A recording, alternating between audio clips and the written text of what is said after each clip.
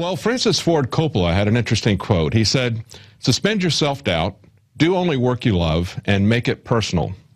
Well, that could apply to any business that you're in or any aspect of life, but it especially applies to filmmakers. And we've got a couple of filmmakers here who did just exactly that. They suspended their self-doubt and produced a dramatic film as their first-time effort.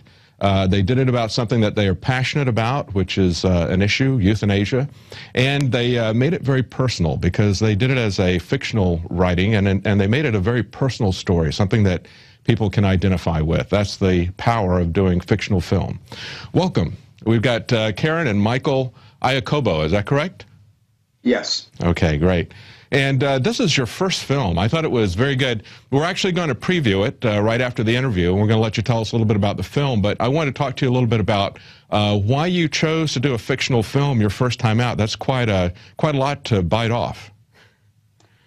The reason we chose to do a film was, I started out, I am a writer, and Michael also, and I had written some screenplays, sci-fi, Twilight Zone type stuff, and I'm starting out a little bit older. I'm not 20 years old. And instead of sending screenplays out to Hollywood and doing the usual route, I decided I was going to hire a local filmmaker and make one of my shorter screenplays, hire a filmmaker, and have a DVD to go with the screenplay so I can show some kind of accomplishment. Mm-hmm. So I ended up talking with filmmakers, and they encouraged me to make my own. And Michael and I, being a little bit older, were smart enough to bring experts into this, people who had experience. So we hired a film production crew.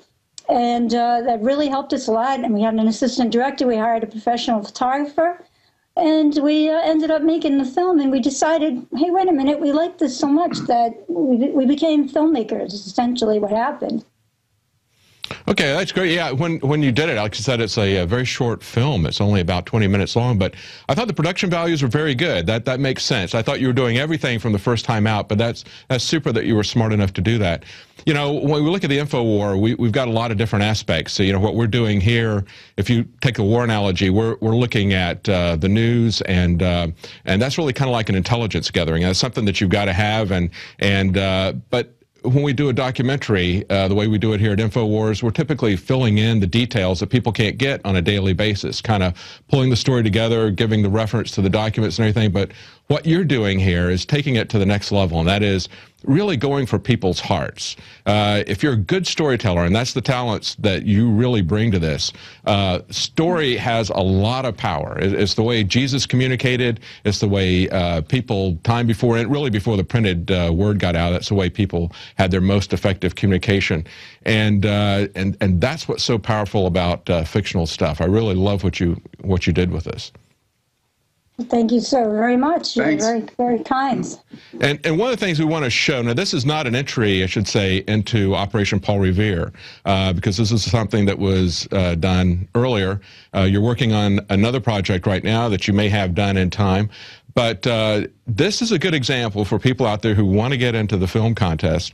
This is a good example of something that hits all the points that we're looking for.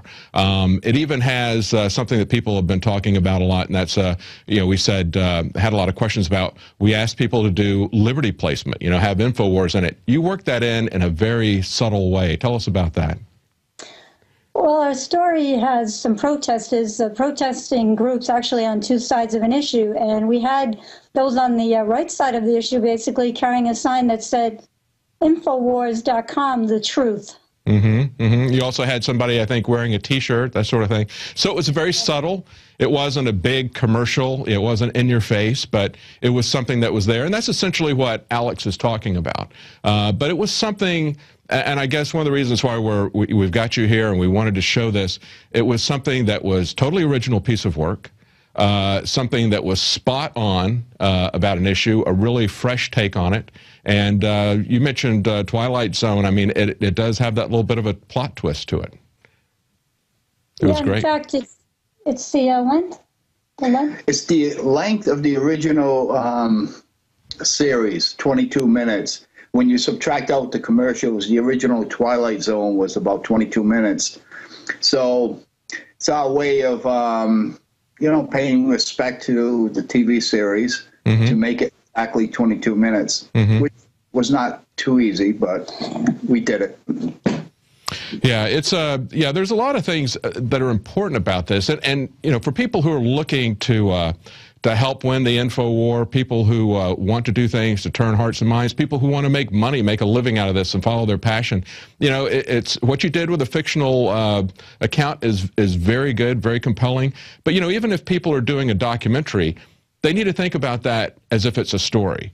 And, you know, one of the best examples of that, I think, are films by Errol Morris. The first one that he did that got people's attention was A Thin Blue Line. And basically, it got a guy off of death row here in Texas. And he finished up, got an Academy Award with A Fog of War. That was an interview that he had for a long time with Robert McNamara. But in each of his cases, he's interviewing him, and The Thin Blue Line essentially was an investigation, and it was an unfolding story. And so, although it was a documentary, he actually filmed scenes for the movie that were kind of fictional reenactments of different witnesses recalling what they had seen and that sort of thing. So it was very interesting the way that he did it. And in each case, it kind of unfolded as a mystery. This guy had originally, before he had been a filmmaker, he had been a private investigator. So everybody brings their different skills. You know, you were writers before you came into this. Alfred Hitchcock was an engineer. You know, people don't necessarily start out in film school who do a good job at film. This was our film school, that's for sure, making a film. Yeah. Yes, it took up quite a bit of our lives for about, say, 7 or 8 months. Everything, pre-production, the actual filming, which took 4 or 5 days. Then you have post-production, where you have the editing, the music, and on and on. Mm-hmm. So it was very, very time-consuming, but it was worth it. Yeah, that's true. Now, you subcontracted this out to various professionals, and that's a great way to do it. For people who want to learn one aspect of it, one of the things that has really changed that people need to be aware of if they're making documentaries or films or even their own music video is within the last 10 years, the price of production has really come down. It used to be that every piece of equipment was 6 figures. You know, you want to get into editing or colorization, each of those particular pieces of equipment were incredibly expensive, over $100,000. Now, in the last 10 years, it's all come down. The real cost is the cost of learning how to use it, you know, learning how to use that software.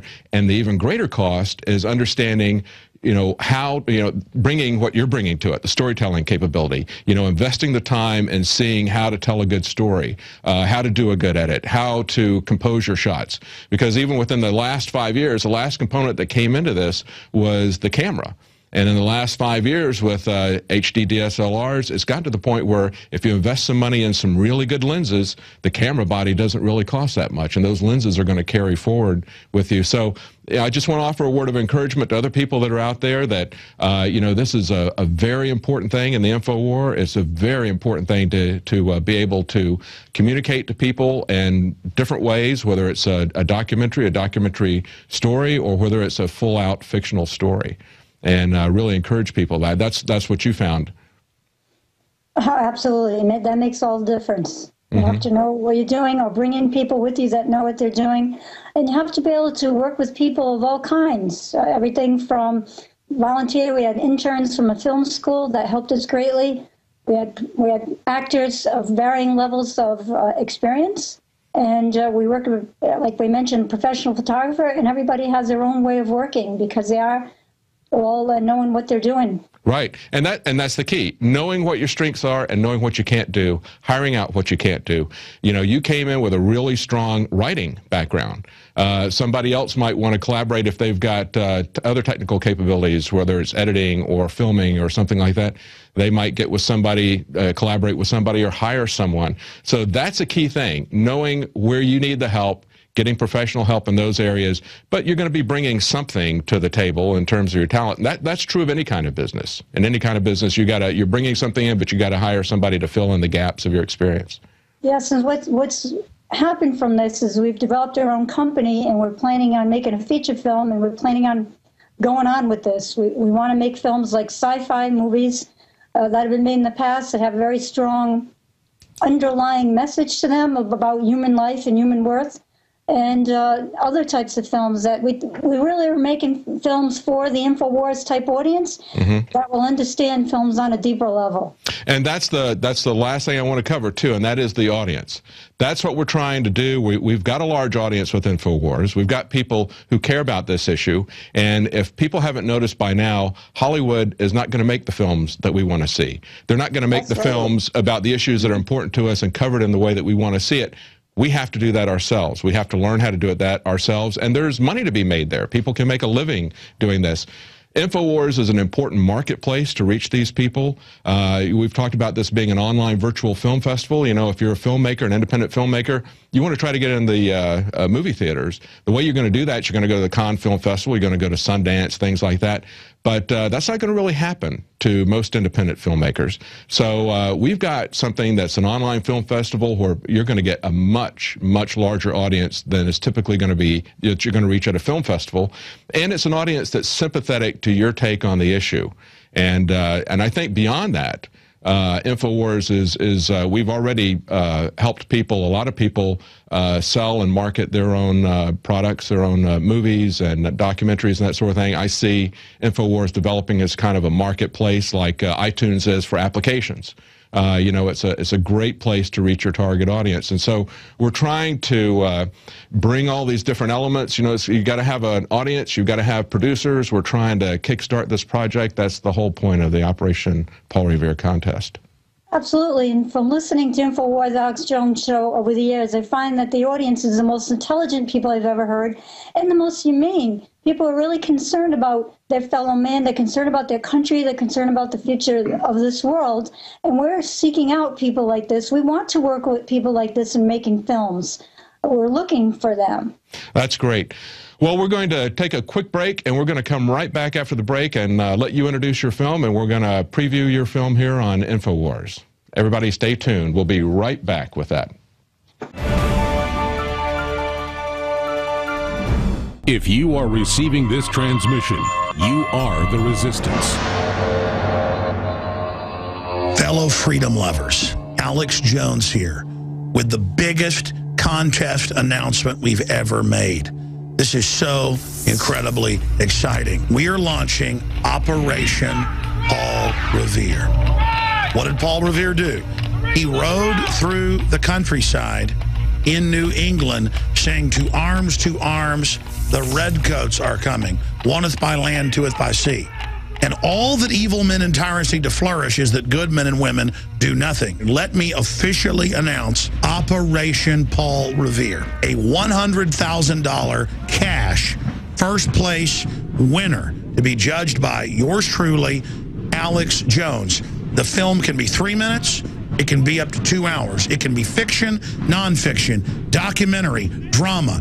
It's got to promote liberty and freedom and expose tyranny and oppression. And it's not just people in the U.S. that can enter. It's folks worldwide. The rules, the details are at Infowars.com/contest. You have to read the rules and officially sign up for this because it's a $100,000 prize, first place, $10,000 second place, $5,000 third place.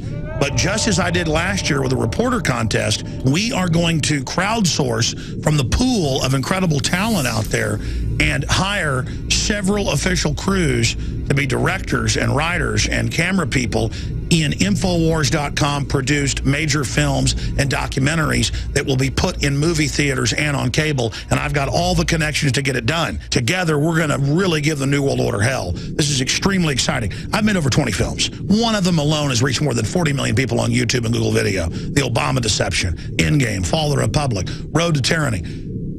Films are the most effective thing I do, but they're very time-consuming.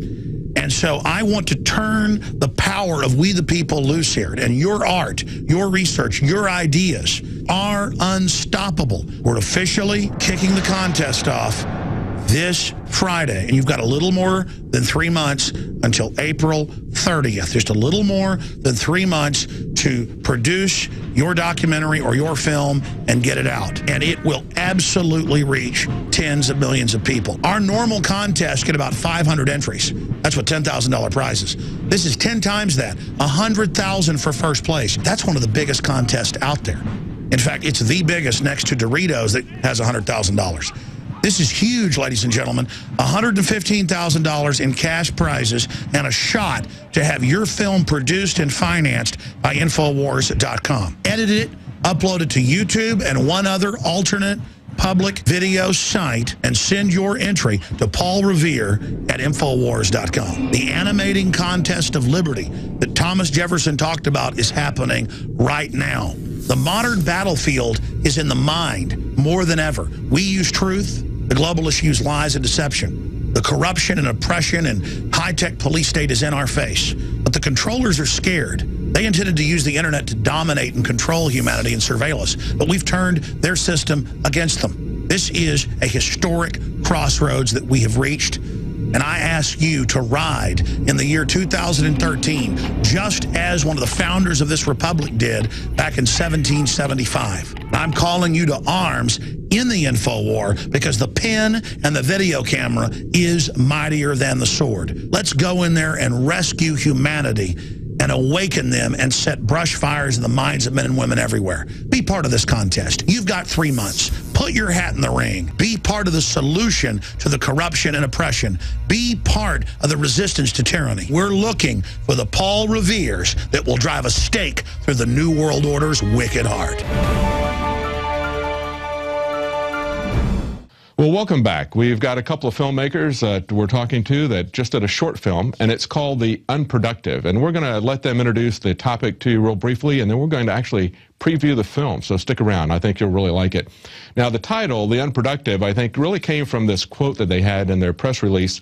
It's from a bishop at the time of Hitler, and he was writing in Germany as Hitler was coming to power, and he said, if the principle that man is entitled to kill his unproductive fellow man is established and applied, then woe betide all of us when we become aged and infirmed. If it's legitimate to kill unproductive members of the community, woe betide the disabled. And then he continues to expand that out to even disabled soldiers who return. And that's essentially the theme of this this film that they're doing, this short film. Karen and Michael, could you tell us a little bit about that? What got you interested in the issue of euthanasia briefly? What got me interested in the issue was the 2005 saga of Terri, Schindler, Schiavo. I was watching that like everybody else, and it was talked about that the woman was brain dead or like she was terminally ill. Yet I saw her on that video where her eyes followed the balloon, and I thought to myself, my goodness, this person looks alert. Her eyes are following the balloon. And I was listening to InfoWars, and InfoWars gave an entirely different perspective on the whole thing, that she was not brain dead, and she was not terminally ill. And so I started thinking about this with a journalistic background like Michael also has, and I said, it's the way the issue is being framed.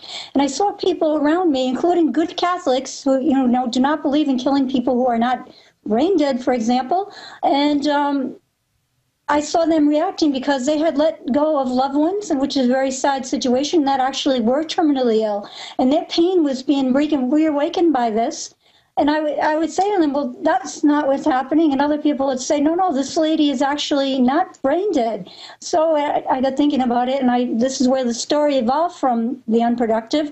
And actually, it wasn't until we were shooting the film that I stumbled upon that quote from Bishop Galen, because I looked up The Unproductive one day to see if anybody was using the title, and there came Bishop Galen out of the past. I'd never even heard of the gentleman before. Yeah, that was just a horrific situation.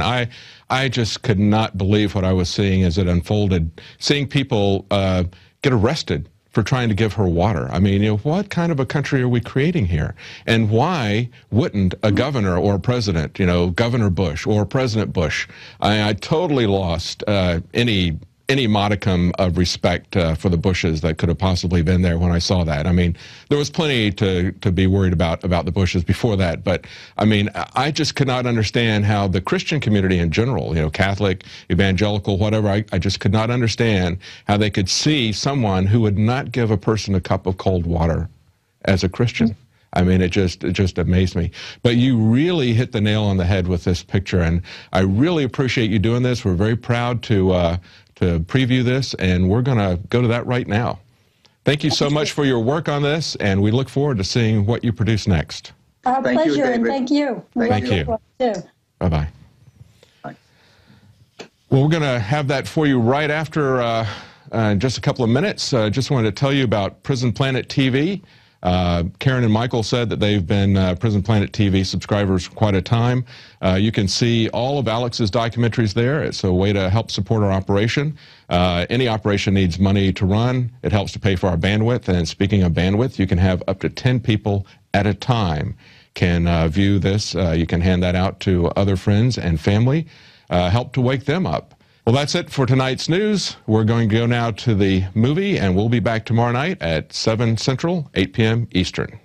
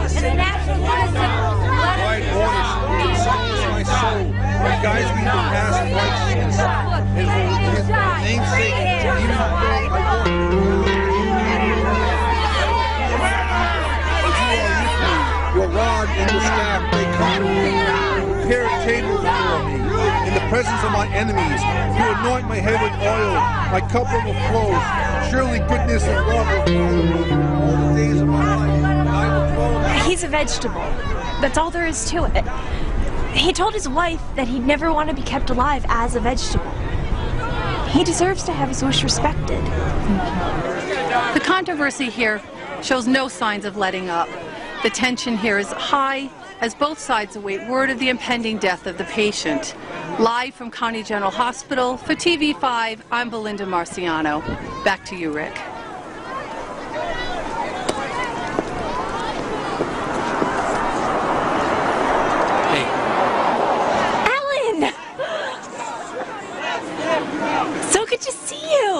How have you been feeling?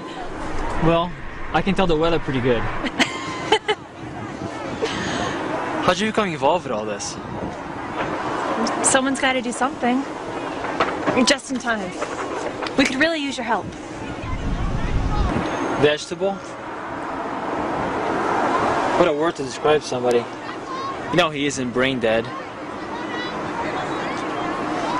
Wendy, have you even looked at what's really going on here? I have, Alan. And I'm sorry if you just don't get it.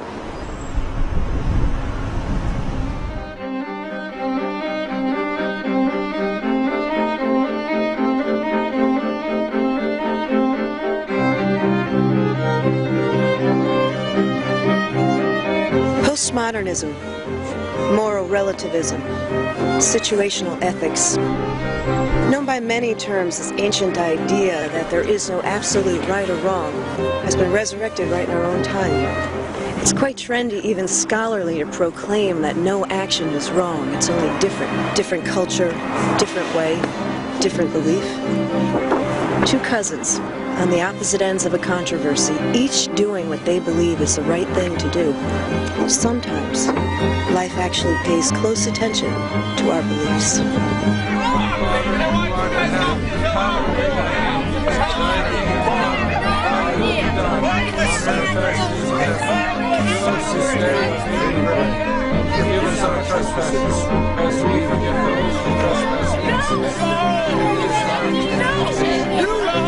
Get the hell out of here! Everybody! Go!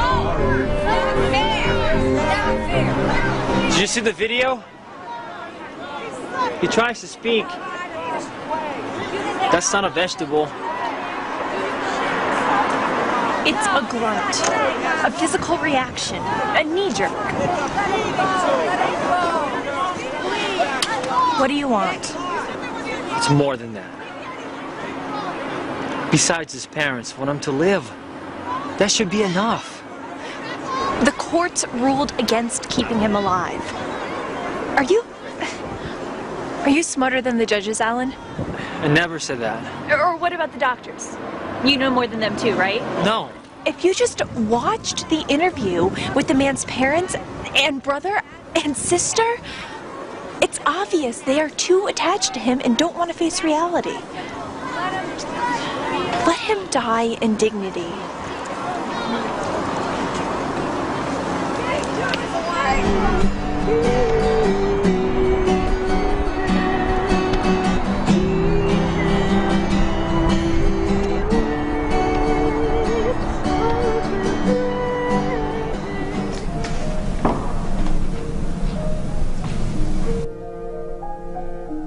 You mean well.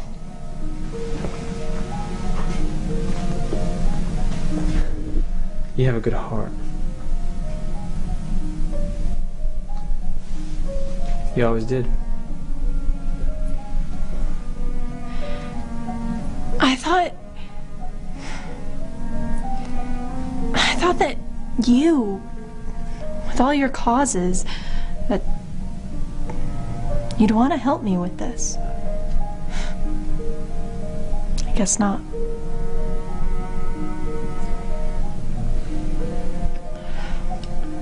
Well, I gotta get the coffee out there. Everyone's getting cold. But you're not getting the whole story.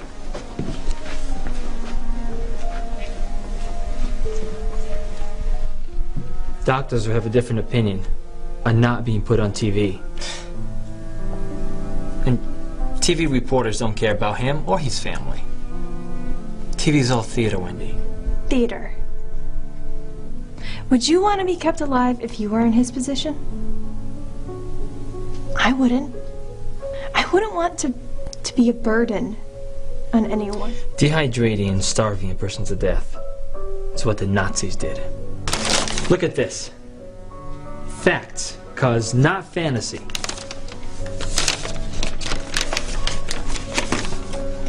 See?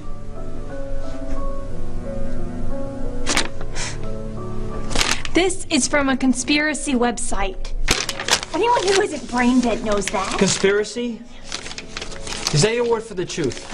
You know, truth that you can bear to hear. That man in there has a functioning brain. That's another extreme opinion. Do you actually think that I wouldn't know if he wasn't a vegetable? My mother was like that man is now. I remember what happened to Auntie. She was terminal. I had to take my mother off the machine.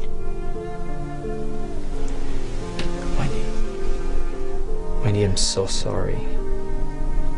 What happened to your mom? It's not the same as this. You don't know what that was like. You never had to go through what I went through. You went through a lot. But what's happening to the men in there has nothing to do with your mother. The church has even come out in support of him so he can live. Doesn't that mean anything? I am a good Catholic and you know it. And when, by the way, was the last time that you were in a church? This isn't about me.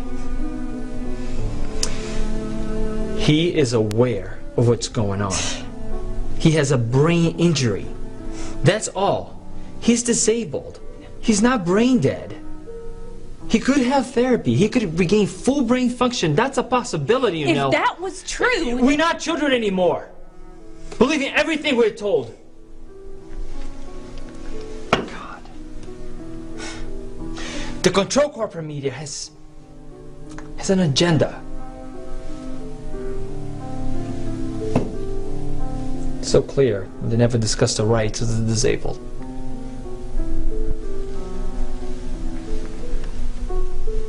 Having that does not make you an expert on the disabled. So why don't you just keep your paranoid delusions to yourself, okay? I have work to do here.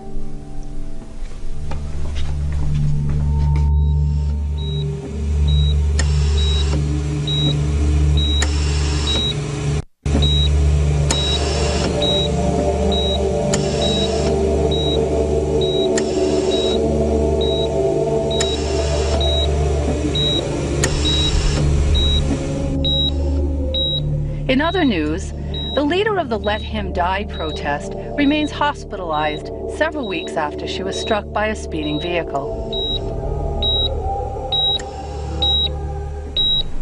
How well are you holding up, Alan?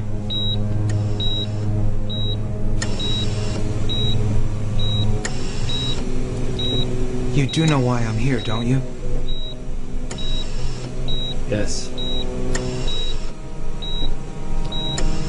Wendy has you listed as her closest remaining relative.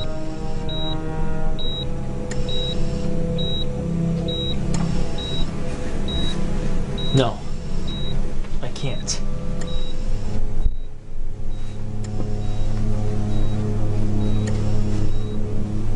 She's coming back. Her mind is just resting right now. I'm sure of it.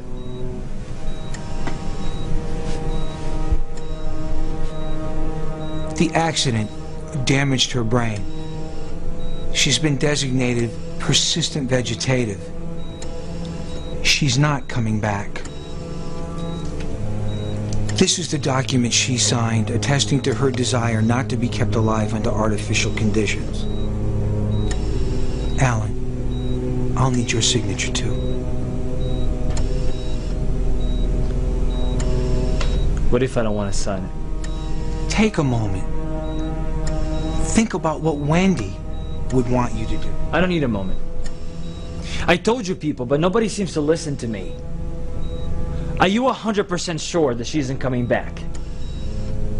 There are errors in these cases. Aren't there? No, not that I know of. Have you seen the counselors here on staff? I don't need your counselors. Her heart's still beating. She's still a human being. She has a soul. My cousin's brain is not her soul. The only reason she is alive is because of this technology. Her brain is just injured, and this is why she can't live on her own. I mean, what if you did something different? Alan, there's got to be other options here. Alan, she's dead. She's brain dead. Her brain is gone. You're doing the right thing. It's what she wanted. Terminating a life can be a blessing. And besides, you'll be giving this bed to someone who can live a productive life.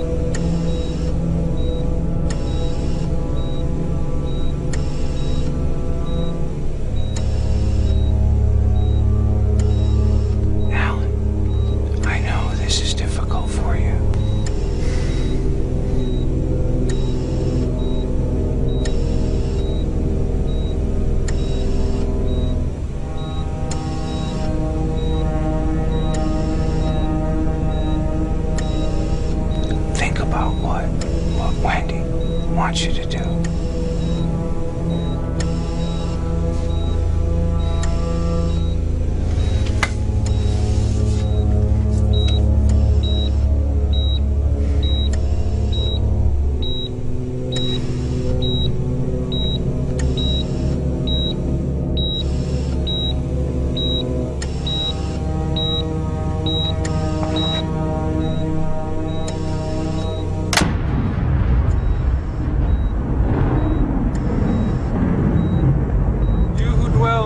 shelter of the Most High, who abide in the shadow of the Almighty, say to the Lord, my refuge and my fortress, my God in whom I trust.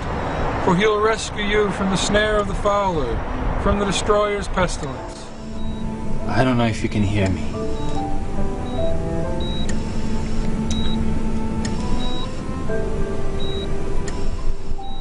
But I'm so sorry.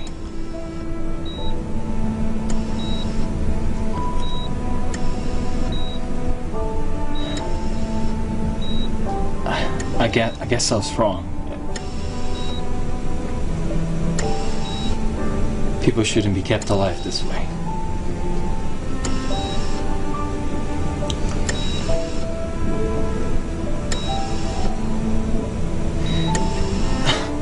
You remember when we used to go camping?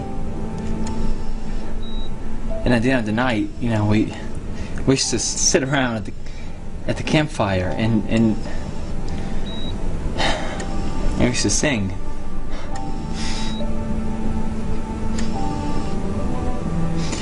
You know, I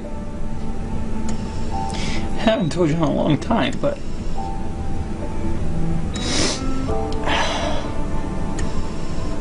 I love you. And I hope you know. I hope you know. I hope you know that I did this for you.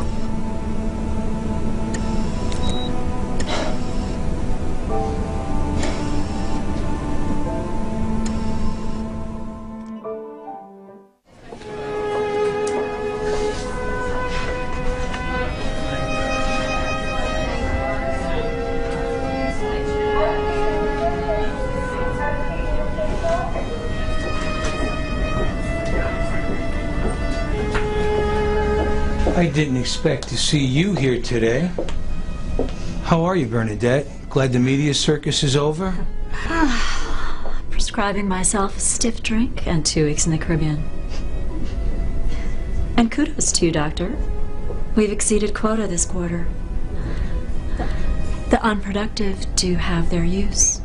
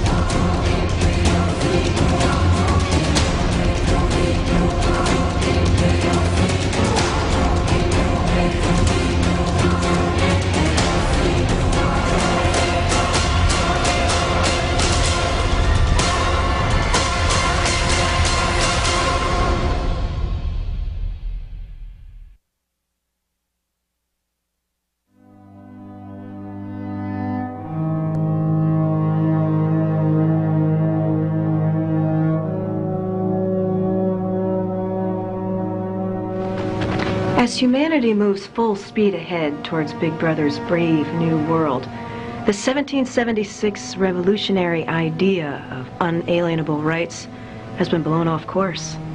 We are returning to the distant shores of ancient Rome and Babylon, where the difference between right and wrong is murky.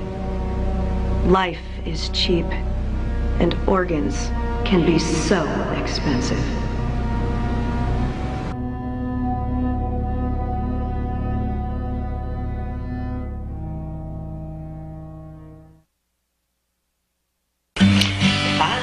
Choice, I would choose life. You had a choice, you would too. If your son were given a choice, he would choose life just like you.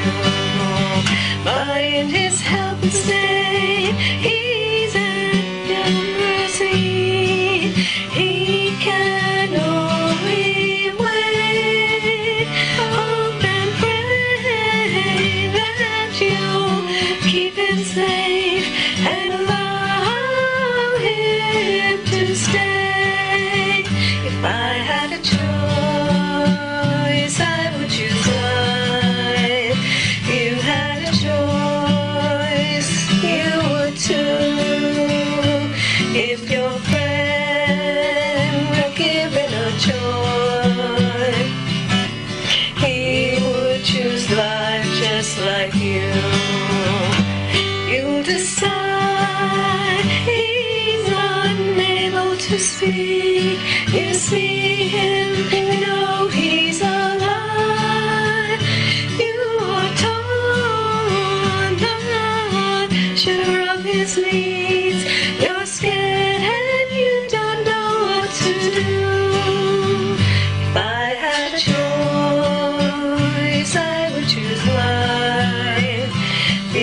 had a choice, you would too.